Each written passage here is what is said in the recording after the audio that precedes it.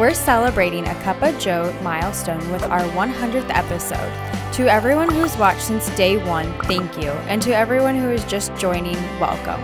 We're excited to continue growing Cup of Joe and bringing you education and current events in the agricultural industry for another 100 episodes and beyond. We discuss our yields and hitch-pin program, high-yielding Stine corn and Merschman soybeans, how great the commodity prices are this year, and ordering seed before December. Weather is going to be great while harvesting crops for the next 2 weeks. Stick around for Joe's corny joke. Hi, this is Joe Merschman. Welcome to Cup of Joe's, season number 3, episode number 9. Today we have Tommy and Turk and Ben and lots to talk about, and I know you're busy, so we'll try to keep it as short as possible. Let's jump right in with Ben. Talk about yields, right? Yep, yields have been the big talk, and we kind of hit on some preliminary stuff the past couple weeks, but we're seeing a lot of corn come out. Fuller season varieties at 114, 115 day are coming out at, that 21, 22% moisture, so we're actually starting to see some good corn yields coming in. We have 2 plots out of Lee County here, which is where West Point is located, and both of them did very, very good on Stine corn. We don't have any bean plots out yet, but the highs on both plots, we had one out of Weaver, Iowa, that was 287 on 9808, and 9808 also took the Houghton, Iowa plot at 257. So, and both of those were planted at 38,000 and at 40,000. So Ben, was that 98OE, was that traded or is that conventional? Or? Both of those were straight Gs, so they were glyphosate tolerant. We had a pretty big push because we believe that the glyphosate carries a yield gene associated with it, or at least there's no yield drag. So we wanted to push as much straight glyphosate product out there to put it out in the market to see that, maybe we don't need as much protection as what some of the BS companies have been pushing, the big seed companies have been pushing throughout the years. Sure. And we're definitely seeing yield. We see a little bit of earworm damage in some of our bigger, like actual field scenarios, but it's nothing that is going to be so yield detrimental that it's still paying for itself for the price. The reward's greater. Correct. Yeah. Well, Ben, I want to hear about your dad's yield. I just remember when this whole process started with Harry Stine, when he started breeding corn. I said, Harry, you trying to breed 300 bushel corn? And he goes, no, Joe, 400 bushel corn is what I'm doing with the shorter style hybrid.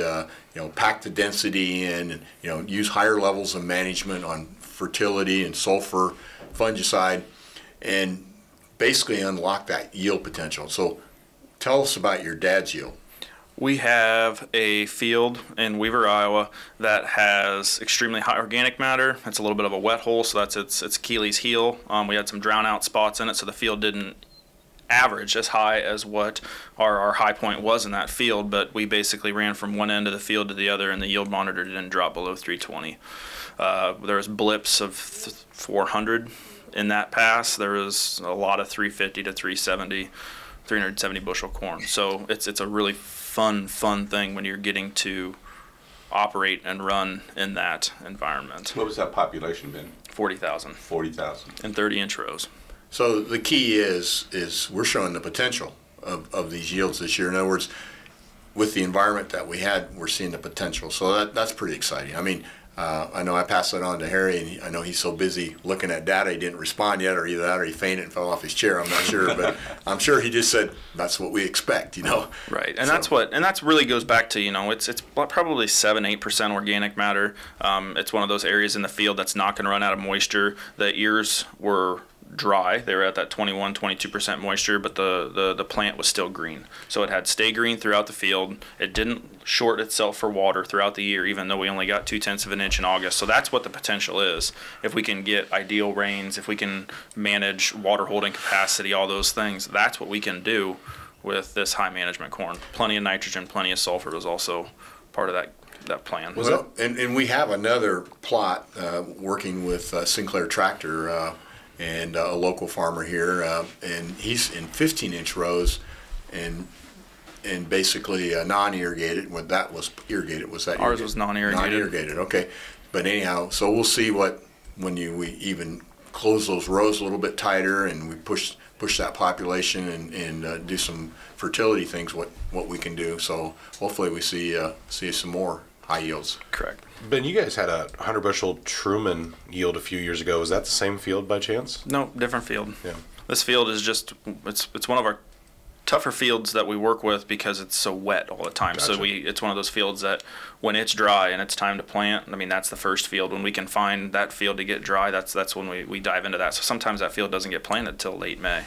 But this year we had a decent spring. It got put in right, and we're really excited. And in a drier end of the season, which favored, particularly with that organic matter, it really came into play. Correct. That's pretty exciting. And I've got a few more yields that I would like to mention since we're on the yield segment. But I would also like to, let farmers know that we've got some farmers that don't have such great yields this year too because of the drought. But we'd still like to hear from you because I know some of you had virtually no rain in July, no rain in August, and you're still raising some 40 and 45 bushel soybeans, which we'd like to know about that too. And we are offering, if you send the yield monitor in, the hitch-pin, and it's worth about $25. And the way these guys are hauling these things off the field, they may wear one out this year with yields. But Ben, your dad had a great yield, but there's a bunch of farmers with Stine corn also in this area that also had great yields. One of the farmers north of town called in a yield was 15 acres. Now this is 15 acres. It averaged 302 wet and 294 dry, and that's off 15 acres. Again, you talked about your dad's yield. I know he sent in Talk yield. about the varieties too. That's 9714. 9714. And then, of course, your dad had a 9714G that was yielding 269, and he sent that yield monitor in. We also had one west of town. What was that yield? It was a 9746-20 that was running in lower 300s. We've never seen corn yields like that locally here, so we're pretty excited. So, right. And then switching to beans a little bit, Auburn, Nebraska, we had a yield call in and yield monitor, Harrison 2030E, 72 in spots, 68.5 average for the whole field. We had another yield over by Pella, Iowa, Apache 1926E, 78.3. Then we had another yield, this one's over by Donaldson, Iowa, Harrison 2030E, 71.9, because we're not into the fuller season varieties right now. We're taking the shorter ones. Here's another one by Houghton, west of West Point, Jefferson 1933, Liberty Link GT27, 77.7. That was an excellent yield. Obviously we've been getting some great yields from down in southern Illinois and Vergennes, Illinois. We had a Kennedy 1936 E, 80 acres, average 75 bushels an acre. Wow. And then we jump into one over by Champaign, Illinois, Apache 1926E, yield monitor 92. Come in.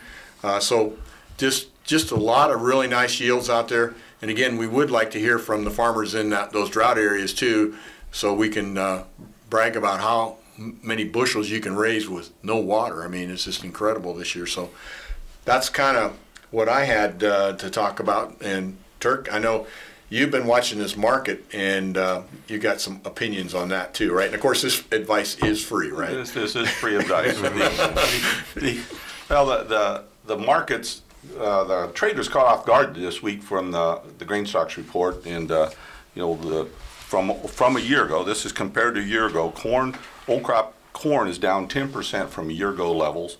Old crop soybeans are down 42% from a year ago levels, and wheat's down 8%. But so caught the trade off guard that our numbers are off that much. I mean, and that's your stocks carryover report. Carryover stocks on hand, stocks on hand. It was 50 million bushels below trade expectations on the soybeans and 25 billion below on corn. So that's why we're seeing a big spike in the numbers. Now, do not overlook these prices, because on soybeans, the prices that we're seeing right now are all-time highs for every contract period across the board for the 2020 crop that we're harvesting right now. So we've never seen these prices before. You've never had this opportunity to get these prices. Don't overlook that fact. I think you got to have these beans priced by middle of December at the latest, because Once we get beyond that and the rivers close up, South America is going to be trying to figure out how they're going to take advantage of the crop that they've got coming. It'll be available to the marketplace. Plus, they're gonna do everything they can to get be able to get it to the exports, because the world wants soybeans right now, and we're the only ones that has them. That's why our demand is as strong as it is, and the prices we have are as strong as they are. So don't overlook this, and maybe even think about trying to market some of next year's crop. Same way with corn. This is the highest prices we've had since last March for corn across the board in our commodities right now. So don't overlook these prices. Good place to start, or get aggressive depending upon what your cost structure is. Yep. So yeah, the basis has been so strong on soybeans, and I've always heard that that's the true picture of demand. And when the basis is positive, which it had been, that is time to move some crops. So that's great news, Turk. And when you keep a strong basis right into harvest, that's another sign that they want the soybeans now. They want them now, and they're willing to pay for them. That's great news. That's great news. Tommy, what's the prospects? I know you've been studying the weather this week. Give us an update. In other words, it's just been perfect conditions so far. Is it going to continue? Yeah. John Felt's weather forecast here given to us. It looks like the 6 to 10 day temperatures are going to be a little bit average, but when we get to the 8 to 14 day outlook, it looks like they're going to be above average. So it's going to be a little warmer, and our precipitation follows that. It's going to be very dry as far as below normal precipitation for this time of year. So I think it's going to be a pretty quick harvest, Joe, as far as the weather conditions being about perfect for that, especially when we get the heat in here in the next couple weeks. Things will really start to dry down, and this wind's helping too as well. So and it looks like, I would say, as across the Midwest, we're probably at around 15 to 20% on the harvest update. This week we didn't necessarily get as many things picked as we did last week, but it's really going to take off here in the first part of next week. So look at things to be, like I said, a little bit warmer and a lot bit drier. So. Yeah, even with the cool temperatures we had yesterday, there's 35% humidity is what you were telling me. Right. 15, 20 mile an hour winds. You can cut beans when it's 50 degrees, and right. A lot of guys really happy. And a lot of guys are saying that these beans are drier than you think they are. There might even be some green leaves out there, but they're still testing 13, 14%. And we're seeing that with corn too. And right. Some of the Stine hybrids are showing a lot of green, but yet the ears are pretty dry. So, right. So be aggressive. Be aggressive. Stock integrity is pretty good, wouldn't you say, for the most part? Yep, pretty much all the way across the board. I mean, when we were harvesting, when I was sitting in the combine anyway, it smells like silage. That's how wet the stalks are, which is awesome. Mm-hmm. When you could leave that out there and stand if you have to, let it dry down.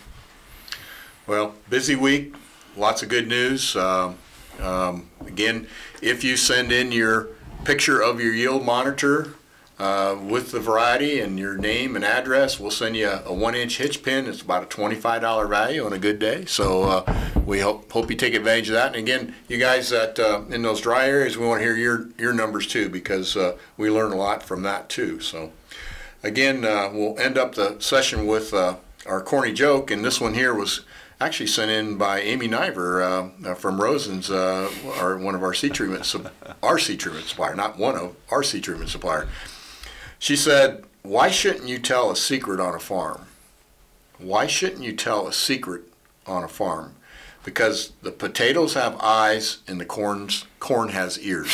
Because the potatoes have eyes and the corn has ears. So anyhow, good reason not to tell a secret. So, but the word is getting out about Merschman seeds and our seed treatments and what's going on here. So pretty exciting week. And again, we'll let you get back to harvest. And again, thanks for your support. Hope you and your family are well, and we'll see you next week.